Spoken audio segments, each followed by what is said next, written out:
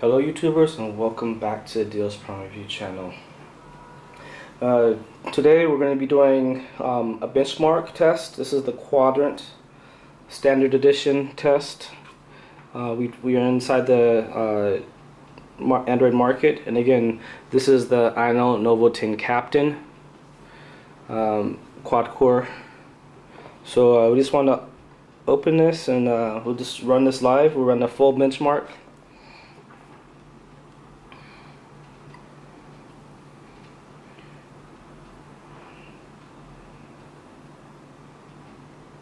Okay, so you can see it's running here, the blue line.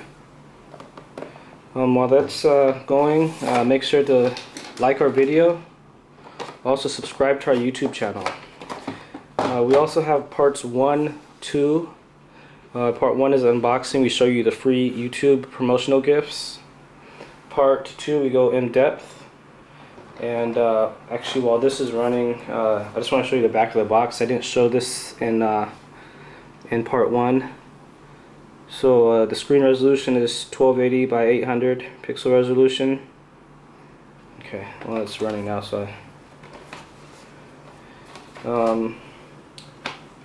the front camera is 0.3 megapixels, it's right here.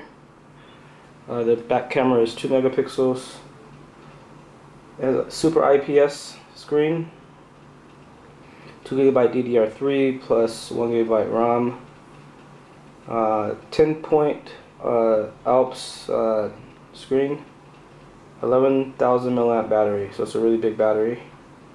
The speakers are 1 watt, so there's 2 of them.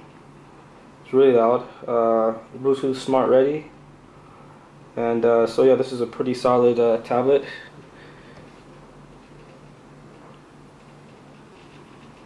So total is 2128, CPU is 40. So we'll see what, okay, so that was fast. So our device gets a 2128.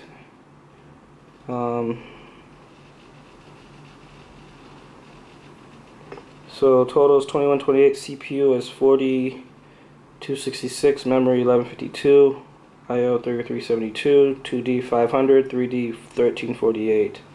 So I don't know how this